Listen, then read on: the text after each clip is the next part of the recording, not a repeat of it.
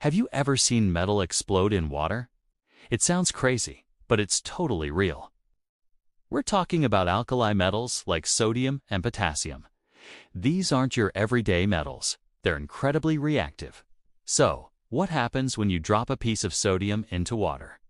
An intense chemical reaction kicks off instantly. The sodium rips oxygen atoms away from water molecules, releasing a massive amount of heat and flammable hydrogen gas. This all happens in a fraction of a second. The heat is so intense, it can ignite the hydrogen gas, causing a powerful explosion. It's a spectacular and, frankly, a bit scary demonstration of chemistry in action.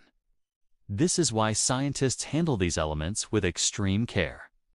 Chemistry isn't just about mixing things. It's about understanding and respecting the power locked within matter. For more mind-blowing science facts, make sure you follow PulseOfFactsShorts. Thanks for watching.